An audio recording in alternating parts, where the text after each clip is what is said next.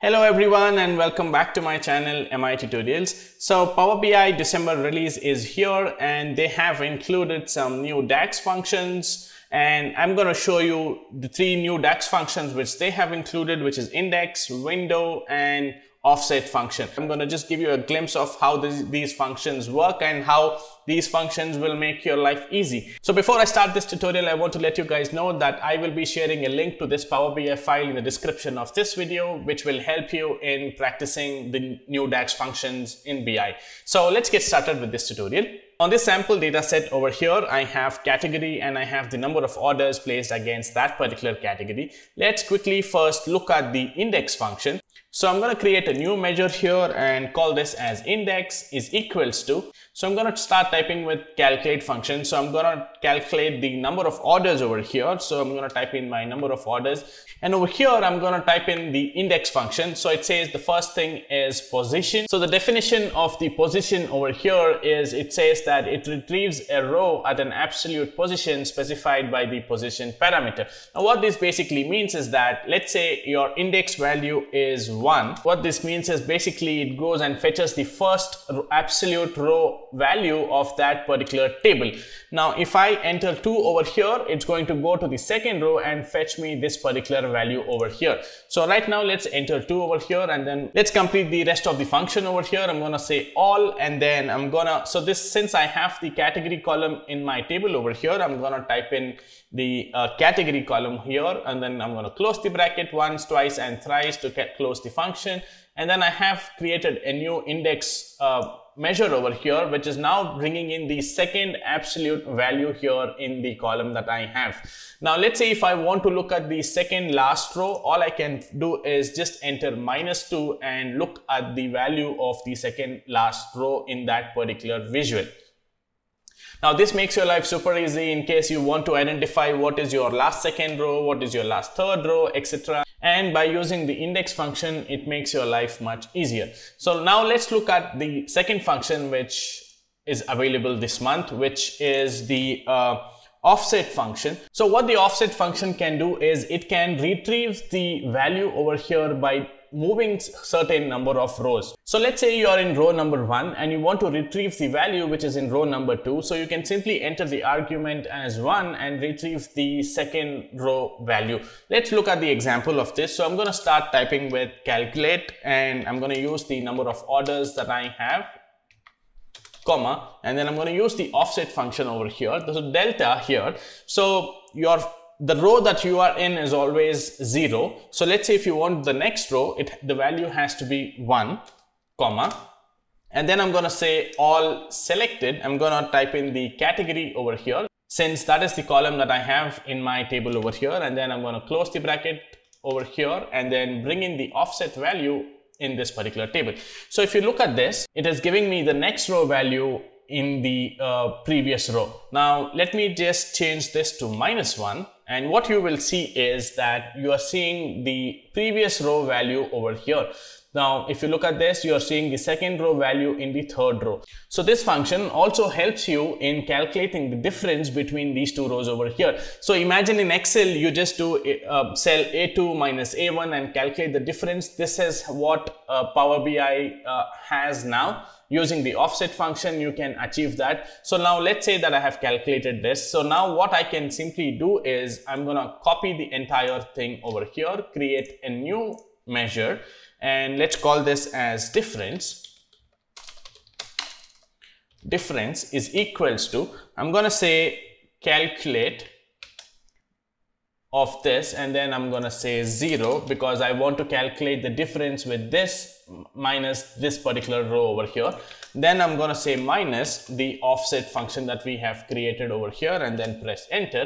And if I bring in the difference into this particular row over here, you will see that 1413, I don't have anything to subtract from above, so it is 1413, but over here it is now subtracting 1400 with 1413 and returning the value as 13 over here. Likewise over here it is looking at 1490 and it is subtracting the value with 1400 and returning that particular value as 90 over here.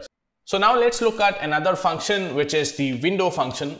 So what the window function does basically is it does addition of certain rows and returns the value. Let's look at an example here so that I can explain this better.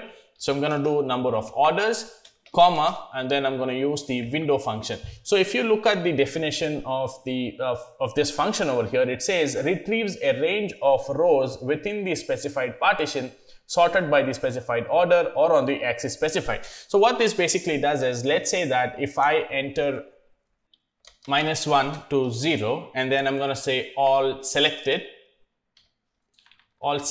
and then I'm going to enter the category over here, and then I'm going to close the brackets and press enter and bring in the window to just look at what is happening over here. So if you look at this particular value over here, 1413 is what we have in the first row. In the second row over here, it is now calculating, since we said -1, and so it's going back to the previous row to 1400 and 1413, which is 2813. That is exactly the value that we have over here. So if you come to the third row, it is now calculating the sum of the third row and the second row, which is 2890. That is what is being displayed over here. Now you can change this window. You can also do this as -2, and this will look at from this row, it's going to look at the top two rows. So it's going to sum 1, 2 and 3 rows and bring in the corresponding value of the sum of those 3 particular rows. So that is what window does. Now there is, in all of these 3 functions, there is also something called as order by and partition as well. So before I explain the order by and the partition by function, I'm going to just bring in the city into the rows over here so that I can explain this to you better. So what I will now do is I'm going to come over here to the window and then type in comma and then type in order by. Then I'm going to type in the category column over here, comma, and then I can define whether I need this to be in ascending or descending order. Let's choose ascending for now, comma, and then I'm going to type in partition by. I want to partition this by city. So what happens when I select city over here, and let me just close the brackets here. Okay, so it says that I don't have the city in my window relation parameter. So when you receive this error, what you need to do is just go back to your all selected statement over here, type in comma and enter the city column over here and press enter. So the moment you do that, the formula will start working. And then if we look at this particular window over here, so if you look at both the city, and if you look at the first row, it is 62. Let me just change this to -1, so it is just calculating 2 rows. So 62 plus 62 is 124, 62 plus 63 is 125. So it calculates all of this, and when it comes to the next city, which is Chennai, what it does is it resets itself and starts the calculation all over. And it does not consider the values that are there above that particular city. So it comes to Chennai, it gets reset over here. So the first row becomes 51 and the second row becomes the addition of these two, and the value is being represented over here. So likewise, when it comes to Coimbatore, it gets reset. So this is what the partition by function is doing. Partition basically creates that separation between the particular parameter that you enter over here. It resets and shows you the value which is there in that particular column. So these are the 3 new DAX functions which are available in Power BI in the latest release. So make sure you download the latest Power BI desktop file from the Microsoft website. So that's it guys in this particular tutorial. I hope you found this tutorial helpful. You've learned something new today. Please consider subscribing to my channel for more such tutorials.